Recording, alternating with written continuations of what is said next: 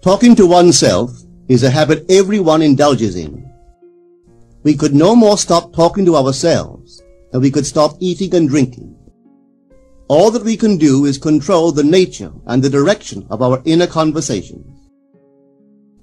Most of us are totally unaware of the fact that our inner conversations are the causes of the circumstances of our life.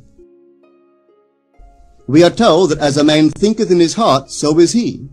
But do we know that man's thinking follows the tracks laid down in his own inner conversations?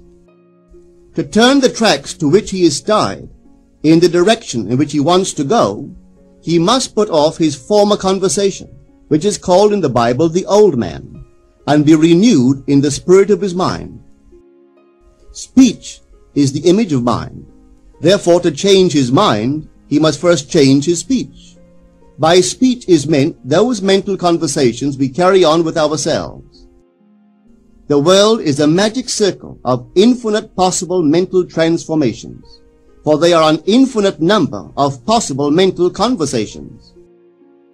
When man discovers the creative power of inner talking, he will realize his function and his mission in life. Then he can act to a purpose. Without such knowledge, he acts unconsciously.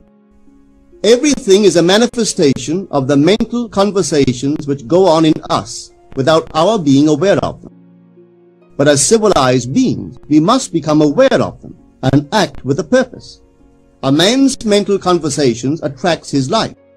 As long as there is no change in his inner talking, the personal history of the man remains the same. To attempt to change the world before we change our inner talking is the struggle against the very nature of things. Man can go round and round in the same circle of disappointments and misfortunes, not seeing them as caused by his own negative inner talking, but as caused by others. This may seem far-fetched, but it is a matter which lends itself to research and experiment. The formula the chemist illustrates is not more certainly provable than the formula of this science by which words are clothed in objective reality. One day a girl told me of her difficulties in working with her employer. She was convinced that he unjustly criticized and rejected her very best effort.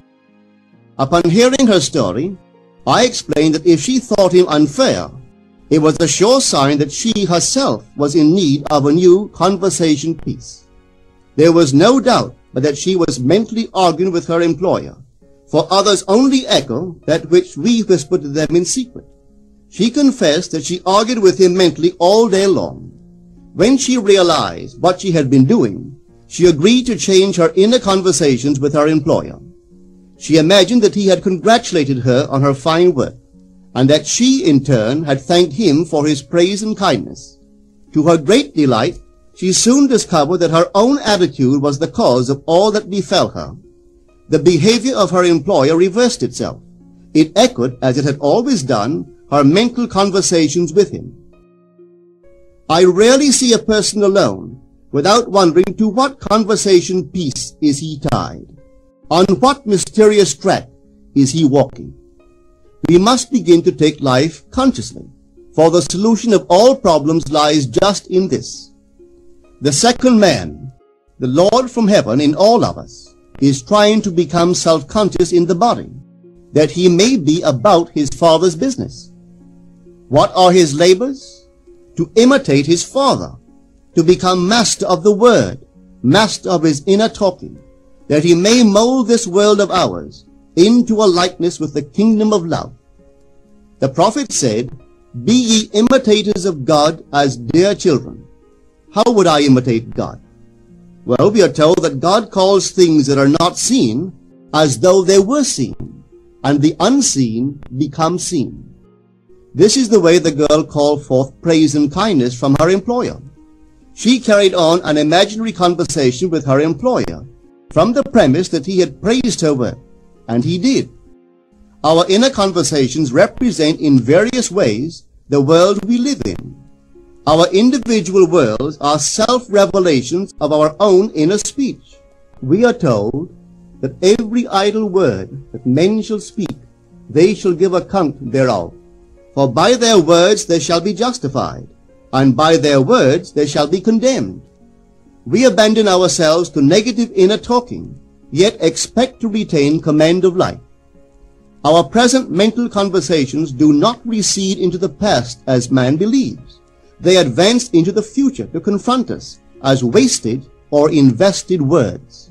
My word, said the prophet, shall not return unto me void, but it shall accomplish that which I please, and it shall prosper in all the things whereto I sent it. How would I send my word to help a friend? I would imagine that I am hearing his voice, that he is physically present, that my hand is on him. I would then congratulate him on his good fortune, tell him that I have never seen him look better. I would listen as though I heard him. I would imagine that he is telling me he has never felt better, he has never been happier. And I would know that in this loving, knowing communion with another, a communion populous with loving thoughts and feelings, that my word was sent, and it shall not return unto me void, but it shall prosper in the thing whereto I sent it. Now is the accepted time. Now is the day of salvation. It is only what is done now that counts, even though its effects may not be visible until tomorrow. We call not aloud, but by an inner effort of intense attention.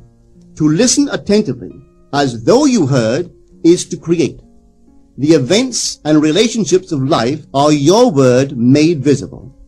Most of us rob others of their willingness and their ability to be kind and generous by our fixed attitudes towards them. Our attitudes unfold within us in the form of mental conversations. Inner talking from premises of fulfilled desire is the way to consciously create circumstances. Our inner conversations are perpetually outpictured all around us in happenings.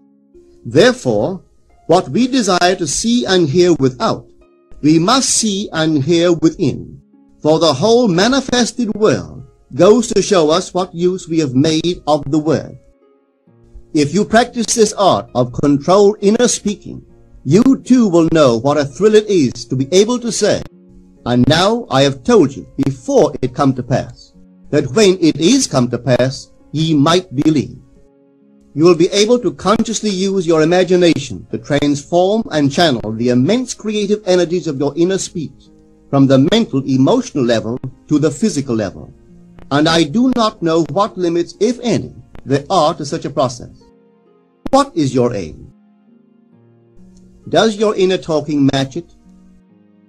It must, you know. If you would realize your aim, for as the prophet asked, can two walk together except they be agreed? And of course the answer is no, they cannot. The two who must agree are your inner conversation and the state desired. That is, what you desire to see and hear without, you must see and hear within. Every stage of man's progress is made by the conscious exercise of his imagination, matching his inner speech to his fulfilled desire. As we control our inner talking, matching it to our fulfilled desires, we can lay aside all other processes. Then we simply act by clear imagination and intention. We imagine the wish fulfilled and carry on mental conversations from that premise. The right inner speech is the speech that would be yours were you to realize your ideal. In other words, it is the speech of fulfilled desire. Now you will understand how wise the ancient was when he told us in the Hermetica, there are two gifts which God has bestowed upon man alone, and on no other mortal creature. These two are mind and speech, and the gift of mind and speech is equivalent to that of immortality. If a man uses these two gifts rightly, he will differ in nothing from the immortal. And when he quits his body, mind and speech will be his guide, and by them he will be brought into the troop of the God and the souls that have attained to bliss. With the gift of mind and speech, you create the conditions and circumstances of life. In the beginning was the Word, and the Word was with God, and the Word was God. The Word, said Hermes, is Son, and mind is Father of the Word. They are not separate one from the other, for life is the union of word and mind. You and your inner talking or word are one. If your mind is one with your inner conversation, then to be transformed in mind is to be transformed in conversation.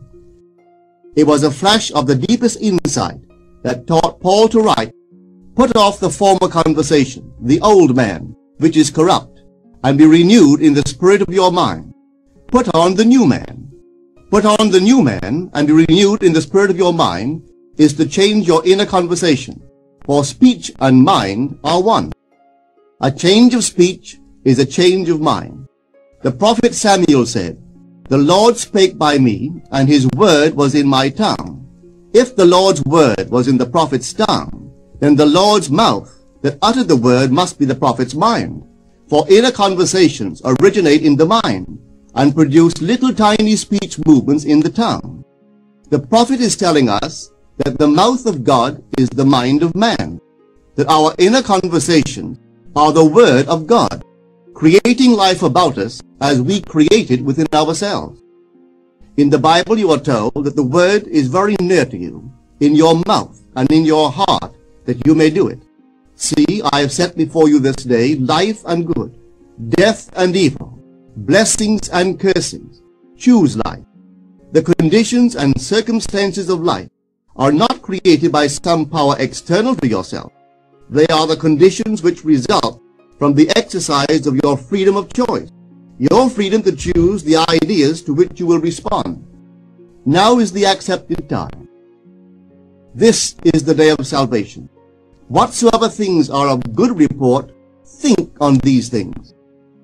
For your future will be formed by the word of God, which is your present inner talking. You create your future by your inner conversations. The worlds were framed by the word of God, that is, your inner talking. See yonder fields?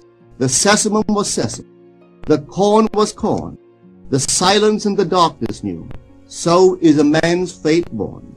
For ends run true to origin. If you would reap success, you must plant success.